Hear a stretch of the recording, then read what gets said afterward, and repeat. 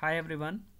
In the previous videos, we have covered the topics like app authentication process of Laravel with Bigcommerce, and we have successfully installed a third-party script into the Bigcommerce storefront script manager. And in this video, what we will do, we will learn about the installation of Stencil framework for the development of themes in Bigcommerce. Yeah, so this video is dedicated to Stencil CLI installation.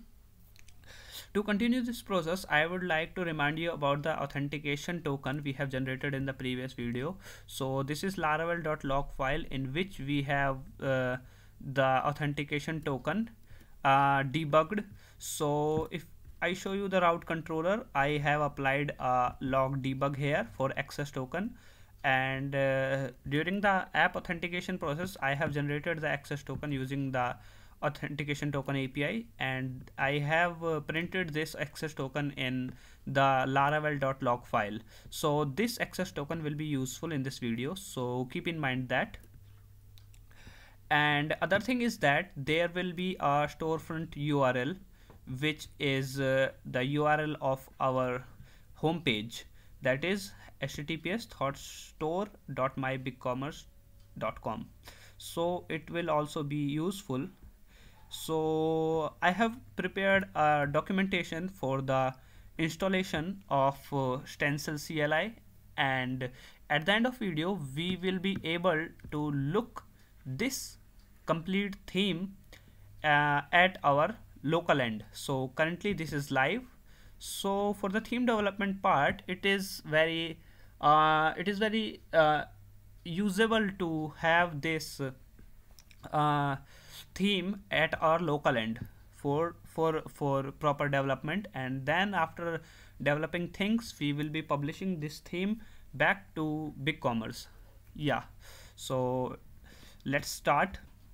So what we'll do, we'll go to the installation document, and first of all let me tell you one thing that this is the Bigcommerce admin panel, and in this admin panel we can go to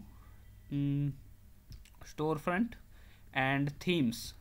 Here we will get current theme, which is Cornerstone Light. We can go to the advanced tab and we can download current theme. So when you press on this download current theme, a copy of this theme will be downloaded in our local system like this. I have already downloaded it. In downloads folder there is Cornerstone 6.12.0. so I have downloaded it. So make sure you also download it first, and then first step is this: download this theme.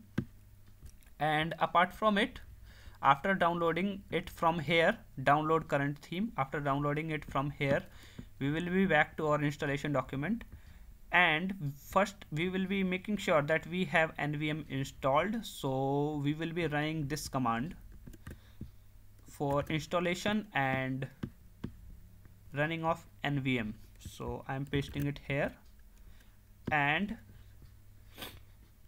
here. After that I will be reloading .bash rc file so that nvm works properly. So copy it and then paste it here, and after it I will be installing and using the supported node version.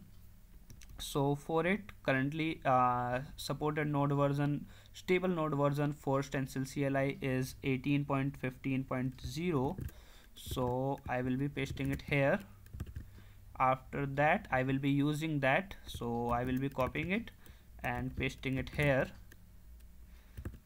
and it is the message that now using node version 18.15.0, and the corresponding npm version is here. And after it I will be installing Stencil CLI. So the command is npm install -g for global and then @Bigcommerce Stencil CLI. So make sure to copy it and paste it in the terminal, and it will take some time, I think some 10 to 20 seconds, and after that we will be copying our theme files which we have downloaded in the first step from our admin panel here, and we will be pasting these files from our downloads folder to the folder where we want to install our theme. So from downloading it here, it will be gone to download folder. So copy all these files from here, and currently it's installing Stencil CLI. So yeah, it's installed. So I will be installing my theme, or I will be keeping my theme directory in videos stencil folder. So I will be going to make sure to copy all these files from here and go to HTML. I'm going to HTML where I'm keeping my where I have kept my theme files. So videos, and then videos, and then stencil here. So I have pasted it here. After pasting it here, I will copy theme files and paste in the desired directory. Yes, then jump into that directory. I'm already in this directory.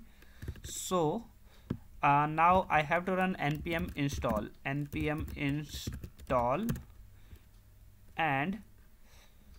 it will read the config.json file, and then it will install all the dependencies.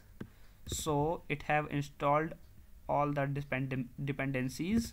So after this, what I have to do, I have to run stencil init. Now focus here what I'm doing, stencil init. This is the main part. So here you have to page your home page URL. So your home page URL will be this. Copy it from here and then paste it here, and then you have to paste your access token, OAuth access token, which we have generated during the app authentication process.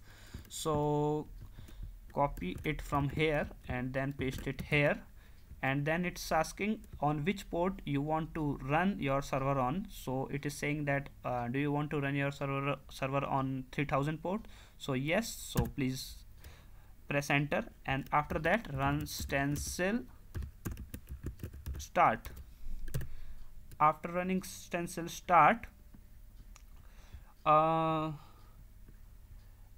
address, it's saying address already in use. So let's do another thing, stencil init, yes, and then authentication token is correct, and not 3000, just say use 5500, and then run stencil start. And after that port was already in use, so I provided a new port which is 5500, and then everything is running. If we scroll above, by scrolling above, we find that if I control and click on this HTTP localhost 5500, we can see that our storefront is ready on our local system. Yeah, and it's all done. You can go to a product and simply you can see that everything is working. You can add to cart and proceed to checkout. So yes, everything is working properly. So in this way we have successfully installed our storefront, or we can say that we have successfully installed our theme in our local system using Stencil framework. So thanks for watching this video.